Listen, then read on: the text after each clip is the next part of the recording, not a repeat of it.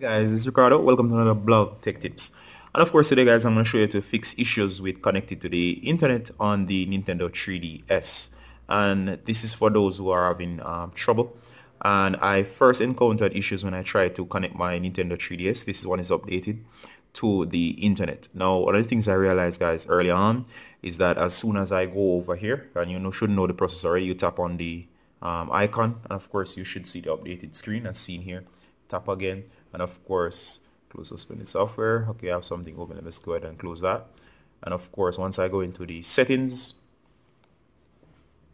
you want to go to internet settings, connection settings. Once you're in here, of course you can select one of these slots. You can say new connection, and of course you would scan by doing manual setup. You can search for access point, and of course once you see the access point, just stop, and of course enter your password. And sometimes it will fail. I'll show something on screen to show you the process will actually fail in the testing phase, especially if you have other devices that have connected to the same network and they're not working. It can be very annoying once you're trying to connect and the Nintendo 3DS is not connected. And to prove that I have connected mine from earlier when I was having issues is you can see right here. I'm just going to close out guys, just forgive me here. Just a little time. The system does take a little while to switch between applications. Alright, so as you can see here guys, on the main screen you can see that it just does say up here internet, and the internet does work fine. Now the first thing I want to do if you're having trouble with your internet is, one, if you're having trouble with internet, try to use another internet connection or another router. So let's say you're in the house and you have multiple routers. Go to the main router and connect to that router, or you can go to a friend's house and connect to theirs. Preferably use a router that you got from your ISP. If you're using a secondary router such as one that you bought off Amazon or so on, especially one that you're using to share the internet or to convert the internet, convert your wired connection to a wireless connection, those may give issues. I found out that the Nintendo 3DS only works okay on some.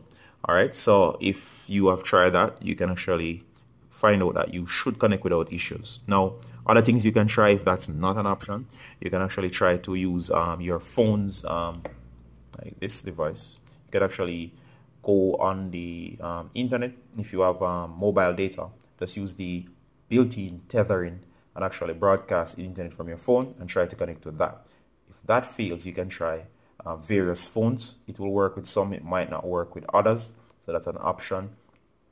Third, if you find that nothing else works guys, you can actually use a software on your laptop or on your desktop, but you'll need a wireless dongle, and basically create a hotspot. You can find several hotspot software. You can actually just search free hotspot software, download one of the top ones that come up, and actually use and launch. And what's going to happen is that you're going to plug in a wired connection to the laptop or the desktop, and then you're going to broadcast a wireless signal, and of course you're then going to try to connect to that I would call it a makeshift wireless connection, and of course the Nintendo might connect to that. Fourth, if that fails, what you'll have to do in your router is go in, log in, and in the settings you'll have to change the frequency. Sometimes the Nintendo 3DS sometimes the Nintendo 3DS doesn't play well with certain frequencies, so you'll have to change the bandwidth on which it's broadcasting a wireless signal, and of course try connecting again. And of course, if all else fails, you might have an issue, especially if you have dropped your device several times, where the internet, the wireless radio inside of the Nintendo 3DS is actually damaged. If it's a new brand device, I highly doubt that it's damaged, so you want to try and exhaust those other 3 to 4 options that I gave before, and of course one of those should work. What actually worked for me was that I was at the office and I was trying to connect to their network, which was a secondary router that was basically a makeshift setup, and of course it was not connecting. I tried the phone, that did not work, and of course finally I came home to my reliable connection that's directly from my ISP, which was the router, and of course it connected right away. So straight away I realized it doesn't play well with some of those. If you want other troubleshooting tips, you can ask them below in the comments. It's Ricardo from Blog Tech Tips, and I'll gladly answer them for you guys. So this is Ricardo saying bye until next time. Bye.